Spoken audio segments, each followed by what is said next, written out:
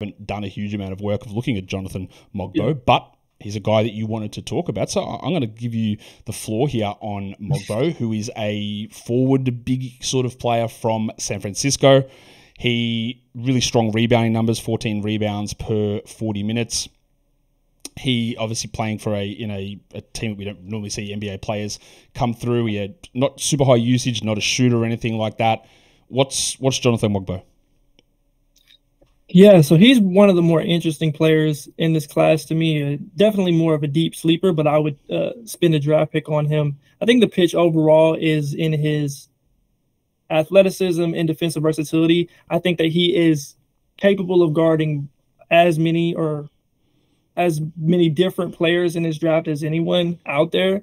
I think you look at his ability to do those two things and make plays, and you can see it in the combine, just being able to do a number of things well. That's what he's going to have to do at the NBA level to find a spot. Obviously, being a little bit of a tweener at that 4 or 5 spot, I think he's going to transition more into being a wing or a forward at the next level. He's going to have to either shoot it or just be in the right context. We see a guy like a Jared Vanderbilt is somebody I think he could emulate in a lot of ways if he's in the right situation.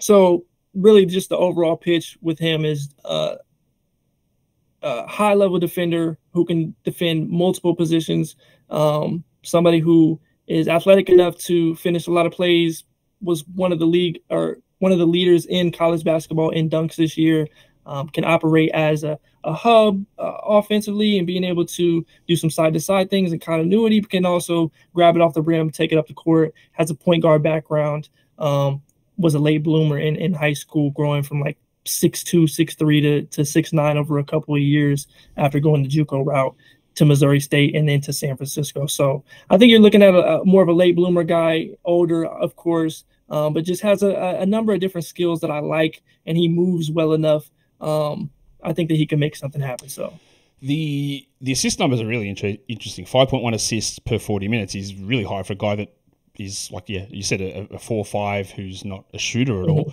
Again, let's go back into lazy NBA comparison guy. You'll see undersized, big rebounder, small school, dreadlocks. I go Kenneth Reed. All right, that's again. I just use that initial thing. It's a bad way to do it, but we're all subject to it at some point. So Kenneth Reed came in, dominated the rebounding part of the NBA really early on, and then just disappeared because he didn't develop that sort of other part of his game. Didn't develop anything defensively, didn't develop anything shooting wise.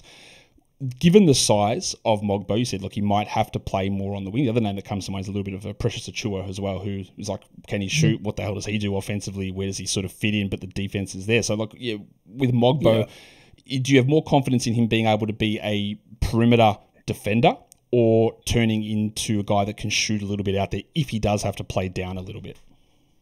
I have a lot of confidence in his defense. Like, I legitimately think that he could eventually guard, the ways that the Lakers put Jared Vanderbilt on Curry in their playoff series last year and just defending at the point of attack at times. I think that he has the tools to potentially do that. Now, all the other stuff, the energy, the rebounding, the stuff that Vanderbilt brings, that's stuff that it's kind of in the air more, but the potential for him to guard in multiple spots in the NBA, I think that he has that. Now, everything else is more in question on offense, being able to develop the shot. We just haven't seen it too much. Like, he has barely even taken threes, even when you go back to his freshman year at Independence, JUCO in Kansas.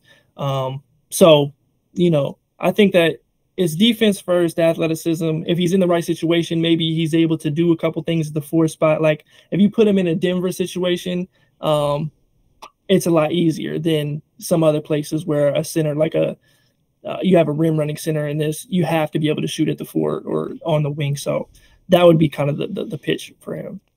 Well, today's episode is brought to you by BetterHelp. There are many stresses that we all have in our lives, whether you are an NBA scout or a GM trying to figure out which player is higher on your board or not. You're a team that is making a selection high in the draft and you're worried about what they're going to do, like that's small. It's trivial stuff for some of it's big. It might be your job that's involved in this, but we need to get things off our chest, and an unbiased person in your life might be a therapist, and that is a way that you can use therapy. It doesn't have to be for all of the big things all of the time, but learning the coping skills to deal with these things is a key part of what therapy is able to do. So if you're thinking of starting therapy, you can give BetterHelp a try. It's entirely online.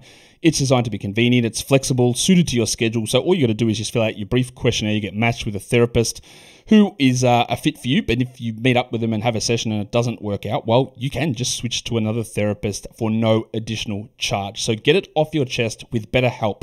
Visit betterhelp.com/LockedOnNBA today to get 10% off your first month. That is BetterHelp, HELP.com/LockedOnNBA.